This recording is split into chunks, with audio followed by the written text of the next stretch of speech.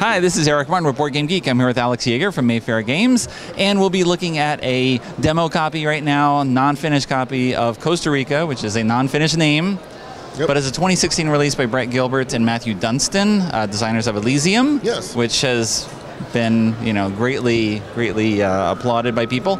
So I hope you can give an overview of the game here. Yeah, it's a very kind of simple family-style game. It's an exploration push-your-luck game. Effectively, what we were seeing a portion of the game board. This would actually be a full hexagonal, five-side, 61-tile hex here, and at each one of the hex points at the beginning of the game, you're going to have the explorers. So each player is going to have one explorer in each of the 6 groups along the hex. On a turn, if I were the expedition leader, if it's my turn, it's green, I can pick any of the expeditions that I have a green guy still on, and I will simply start going into our little lush undergrowth here. I have found a butterfly. There are 6 animals, 2 each per terrain type, and the animals, there's a more common and a more rare animal within each terrain type.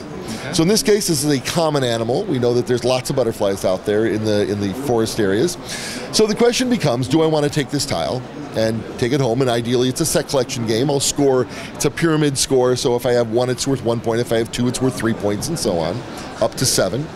And so I can take that tile and go home, or if I say no, anyone else on the expedition could also say, oh, I'll take that tile. That would end the expedition on my turn, next player would go. If no one says they want it, I get to move on as expedition leader, pick another tile, we'll flip another up. Now I got 2 butterflies. Do I want both of those? If I do, I take them both. As we move into other tiles, just kind of run ahead here, there are threat symbols. First threat symbol, we're going to leave everything where it is. If I were to find a second threat symbol, as expedition leader, we remove those 2 tiles, and then I must take what's left.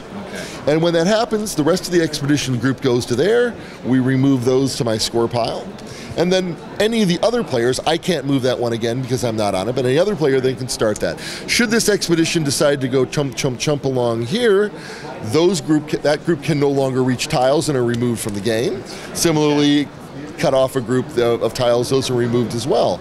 So it's all about basically set collection. You get the more animals, the better within each of the 6 animal types, and there's a bonus for having 1 of each of the 6 animals that are in the game.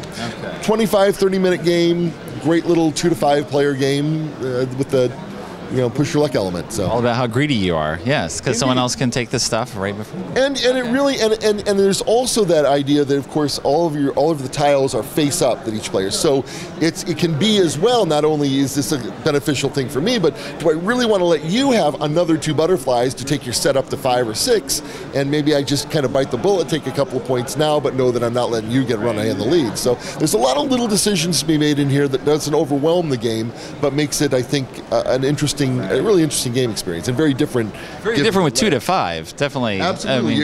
In 2, you're really trying to string stuff together and make up those big sets. At 5 players, you're just trying to eke out those little sets and get those animals and try and get a couple of really good sets out of what's there. So, thanks very much for the overview. You're very welcome.